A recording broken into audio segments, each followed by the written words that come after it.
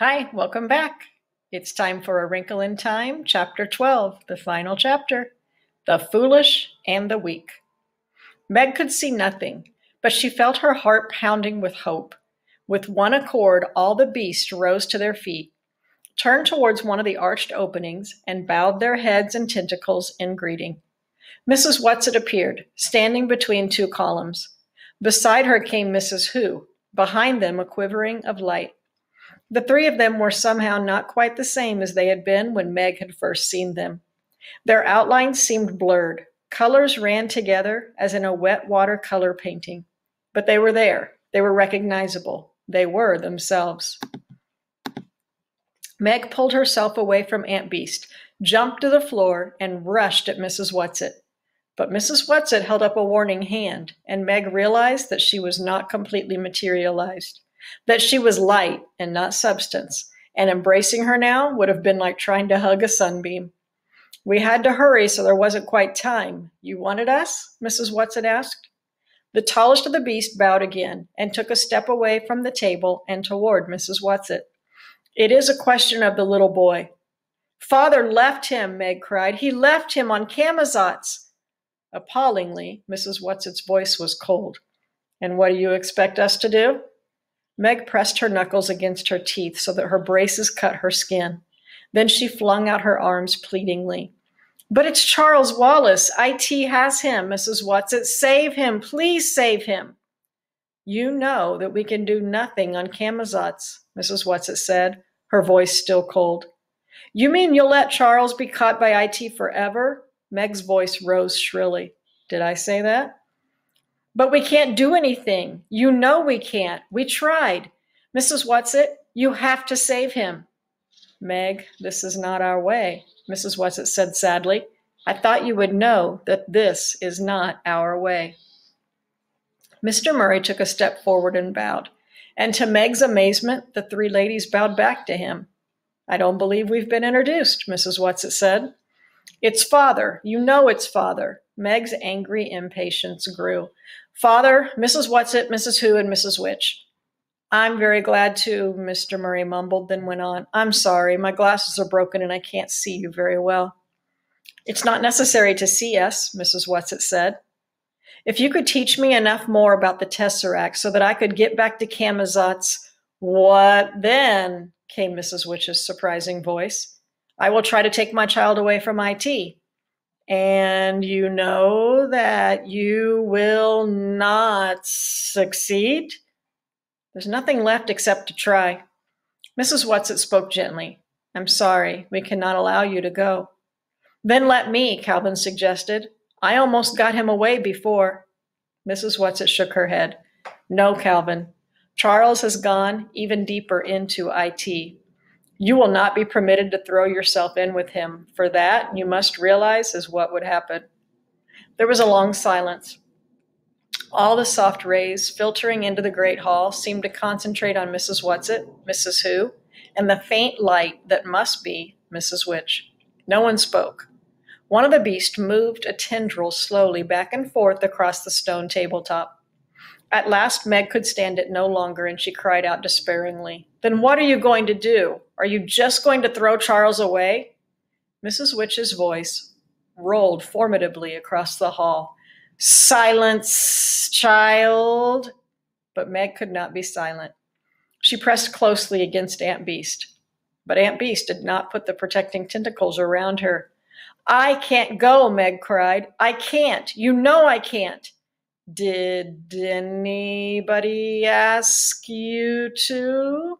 The grim voice made Meg's skin prickle into goose flesh. She burst into tears. She started beating at Aunt Beast like a small child having a tantrum. Her tears rained down her face and spattered Aunt Beast's fur. Aunt Beast stood quietly against the assault. All right, I'll go, Meg sobbed. I know you want me to go.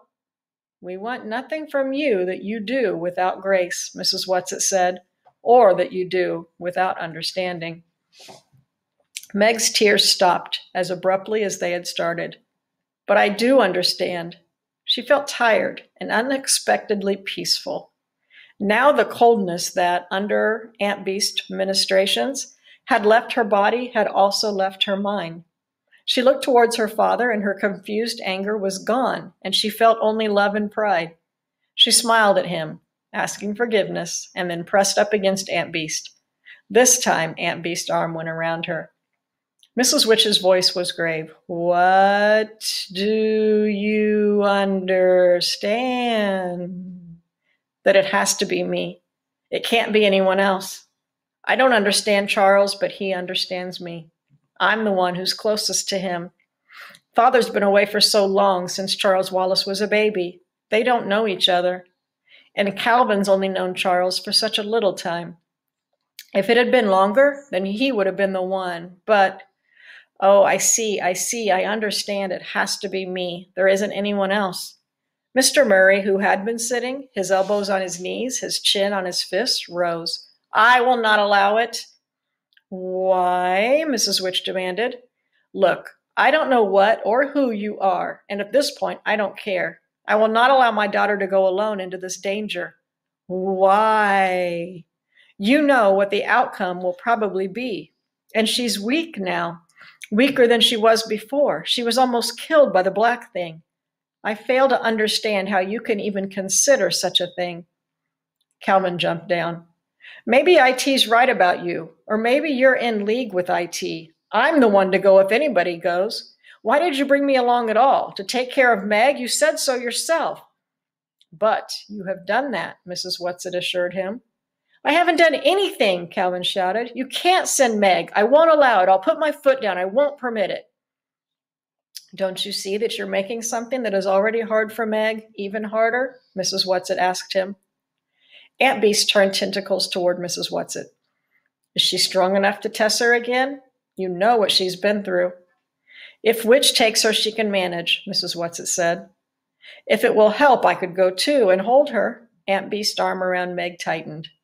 Oh, Aunt Beast, Meg started, but Mrs. Whatsit cut her off. No, I was afraid not, Aunt Beast said humbly. I just wanted you to know that I would. Mrs. Whatsit? Mr. Murray frowned and pushed his hair back from his face. Then he shoved with his middle finger at his nose as though he were trying to get spectacles closer to his eyes. Are you remembering that she is only a child? And she's backward, Calvin bellowed. I resent that, Meg said hotly, hoping that indignation would control her trembling. I'm better than you at math, and you know it. Do you have the courage to go alone? Mrs. Whatsit asked her. Meg's voice was flat. No, but it doesn't matter. She turned to her father and Calvin. You know it's the only thing to do. You know they'd never send me alone if... How do we know they're not in league with IT? Mr. Murray demanded. Father? No, Meg, Mrs. Whatsit said. I do not blame your father for being angry and suspicious and frightened, and I cannot pretend that we are doing anything but sending you into the gravest kind of danger. I have to acknowledge quite openly that it may be a fatal danger. I know this, but I do not believe it, and the happy medium doesn't believe it either. Can't she see what's going to happen? Calvin asked. Oh, not in this kind of thing. Mrs. Whatsit sounded surprised at his question. If we knew ahead of time what was going to happen, we'd be like the people on Camazotz, with no lives of our own, with everything all planned and done for us. How can I explain it to you? Oh, I know. In your language, you have a form of poetry called the sonnet. Yes, yes, Calvin said impatiently. What's that got to do with the happy medium? Kindly pay me the courtesy of listening to me. Mrs. Whatsit's voice was stern, and for a moment Calvin stopped pawing the ground like a nervous colt. It is a very strict form of poetry, is it not? Yes. There are 14 lines, I believe, all in iambic pentameter. That's a very strict rhythm or meter, yes? Yes, Calvin nodded. And each line has to end with a rigid rhyme pattern. And if the poet does not do it exactly this way, it is not a sonnet, is it? No. But within this strict form, the poet has complete freedom to say whatever he wants, doesn't he? Yes, Calvin nodded again. So, Mrs. Whatsit said. So what? Oh, do not be stupid, boy, Mrs. Whatsit scolded. You know perfectly well what I am driving at. You mean you're comparing our lives to a sonnet, a strict form, but freedom within it?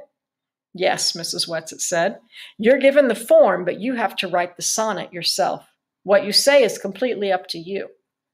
Please, Meg said. Please, if I've got to go, I want to go and get it over with. Each minute you put it off makes it harder. She is right, boomed Mrs. Witch's voice. It is time. You may say goodbye. Mrs. Whatsit was giving her not permission, but a command. Meg curtsied clumsily to the beast.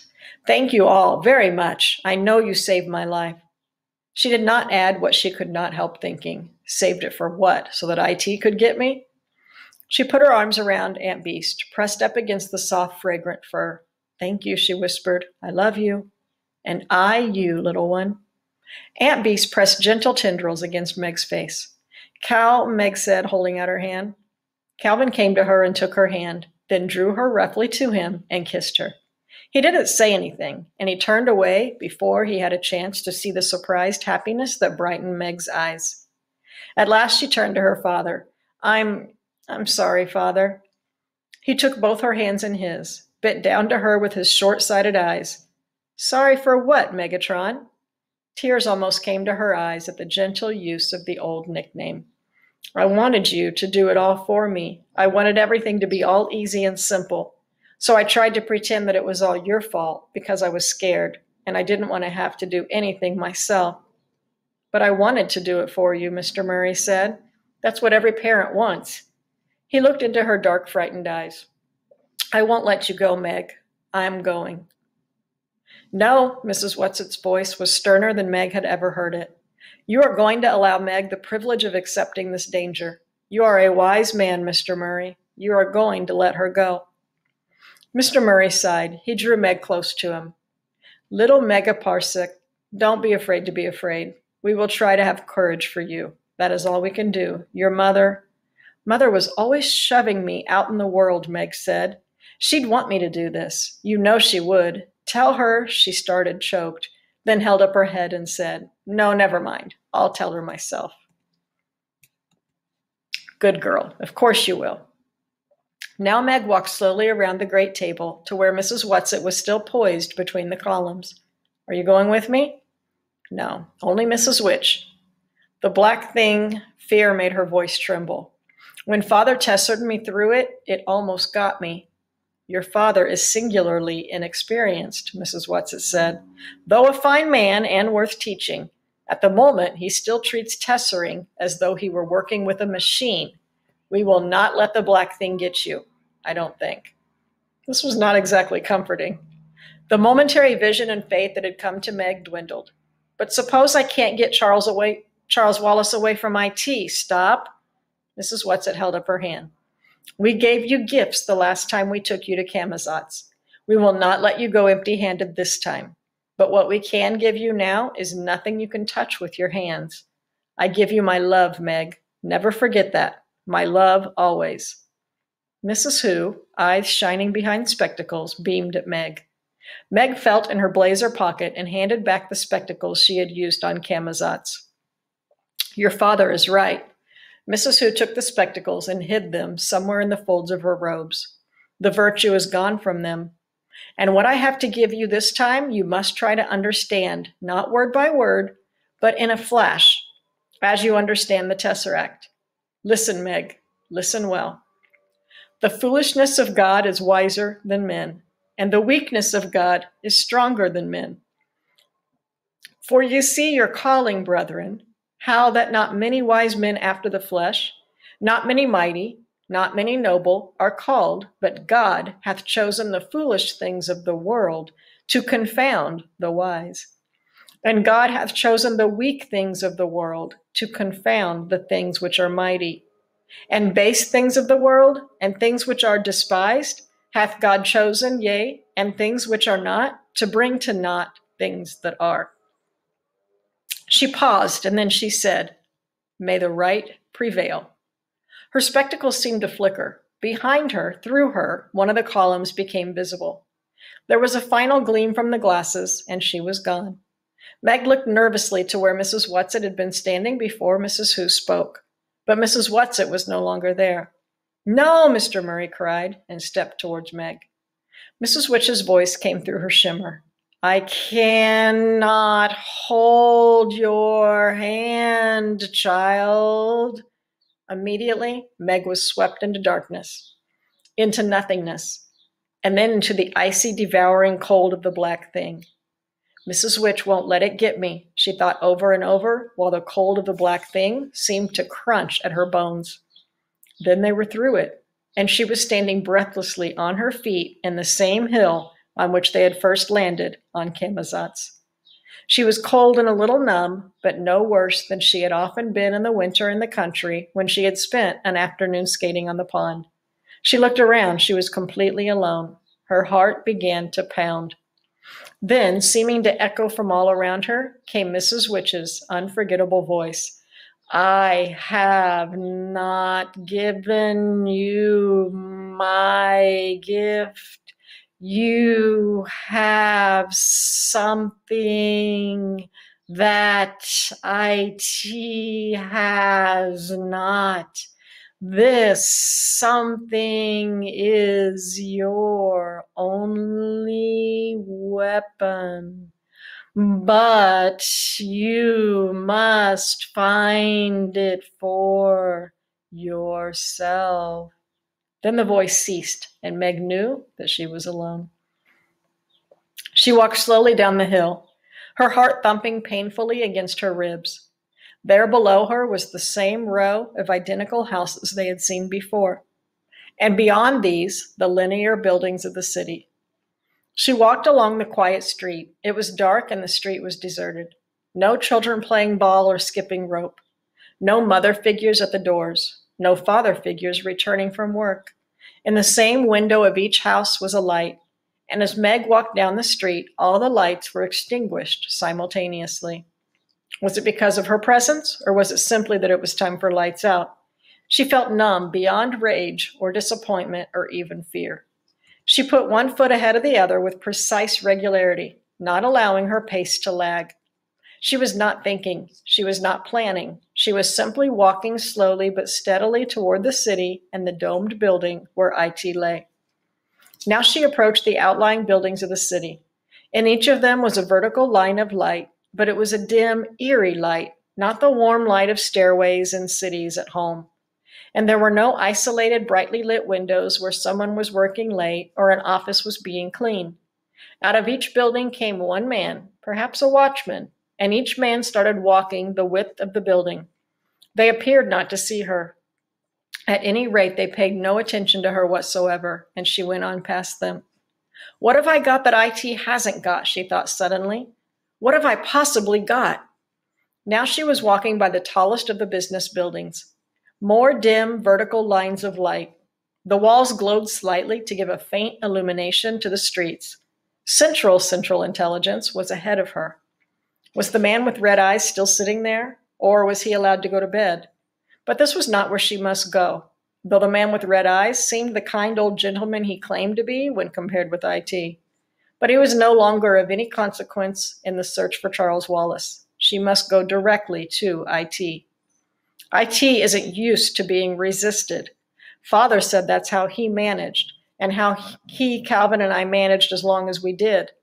Father saved me then. There's nobody here to save me now. I have to do it myself. I have to resist IT by myself. Is that what I have that IT hasn't got? No, I'm sure IT can resist. IT just isn't used to having other people resist. Central Intelligence blocked with its huge rectangle the end of the square. She turned to walk around it, and almost imperceptibly her steps slowed. It was not far to the great dome which housed IT. I'm going to Charles Wallace. That's what's important. That's what I have to think of. I wish I could feel numb again the way I did at first. Suppose IT has him somewhere else. Suppose he isn't there. I have to go there first anyhow. That's the only way I can find out. Her steps got slower and slower as she passed the great bronze doors, the huge slabs of the Central Intelligence building, as she finally saw ahead of her the strange, light, pulsing dome of IT.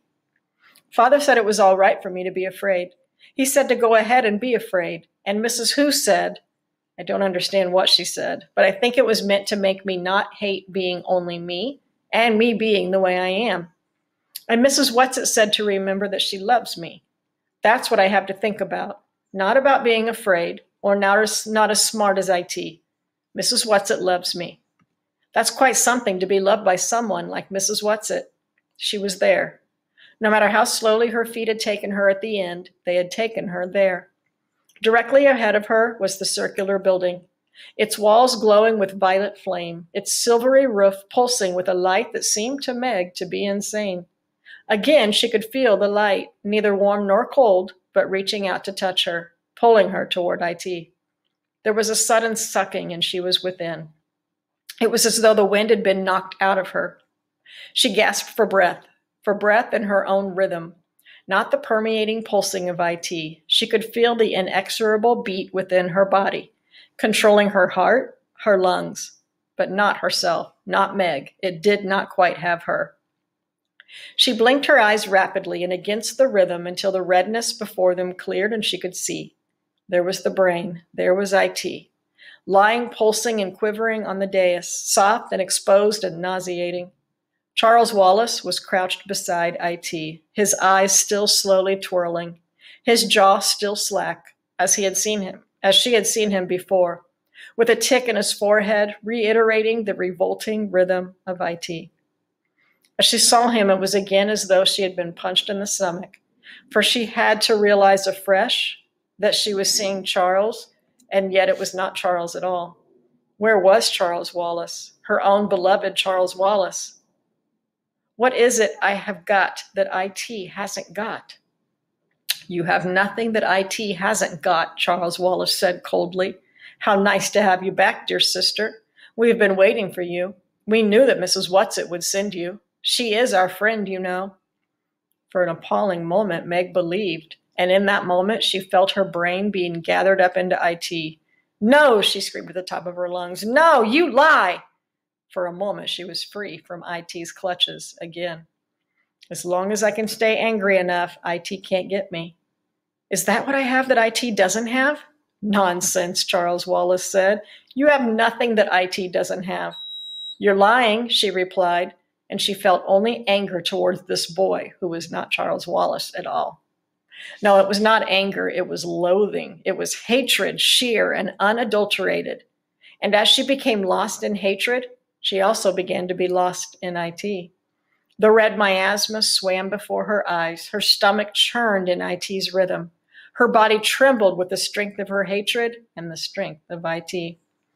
With the last vestige of consciousness, she jerked her mind and body. Hate was nothing that IT didn't have. IT knew all about hate. You are lying about that, and you are lying about Mrs. Whatsit, she screamed. Mrs. Whatsit hates you, Charles Wallace said. And that was where IT made IT's fatal mistake.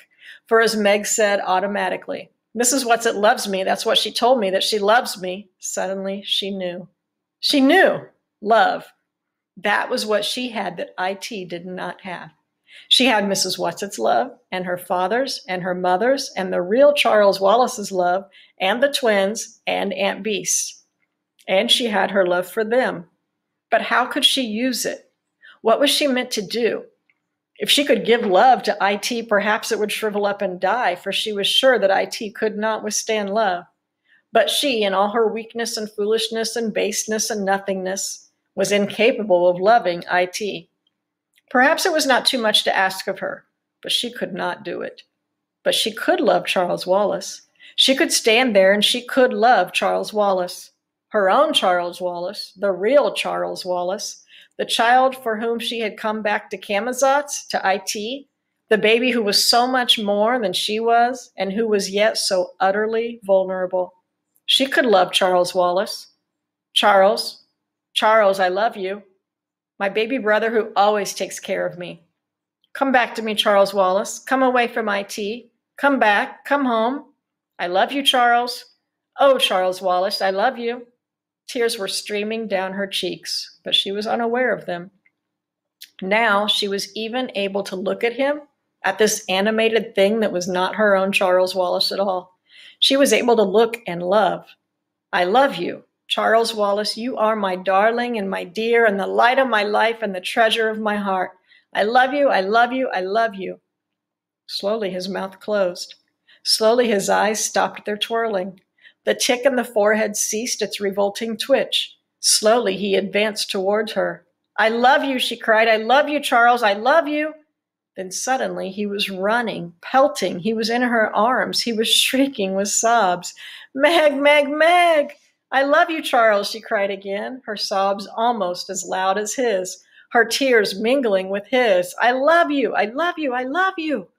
A whirl of darkness, an icy cold blast, an angry, resentful howl that seemed to tear through her. Darkness again. Through the darkness, to save her, came a sense of Mrs. Whatsit's presence, so that she knew it could not be IT who now had her in its clutches.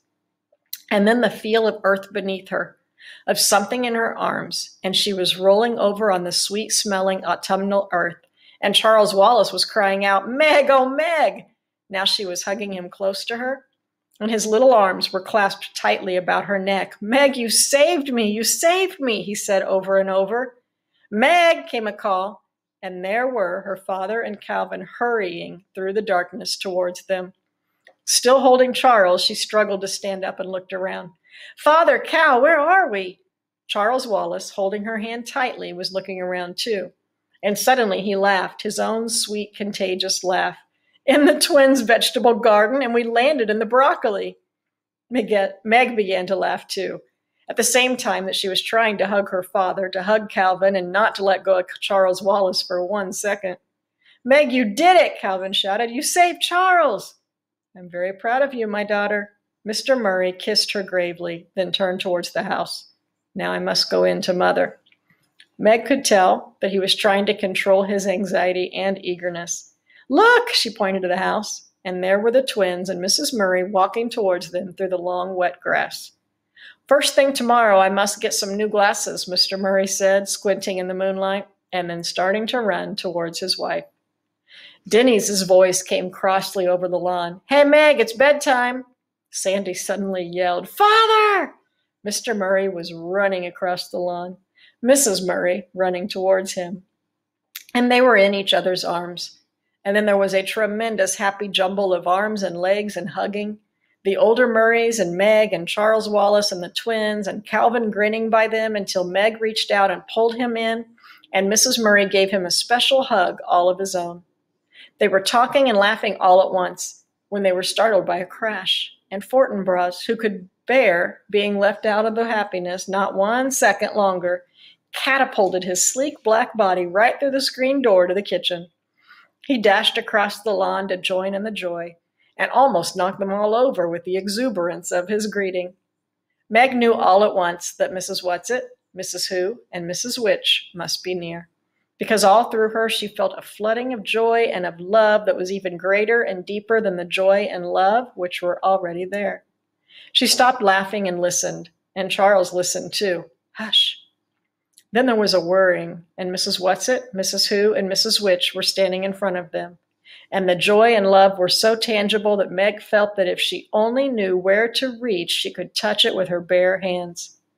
Mrs. Whatsit said breathlessly, "Oh, my darlings, I'm sorry we don't have time to say goodbye to you properly. You see, we have to—" But they never learned what it was that Mrs. Whatsit, Mrs. Who, and Mrs. Which had to do. For there was a gust of wind, and they were gone. The end.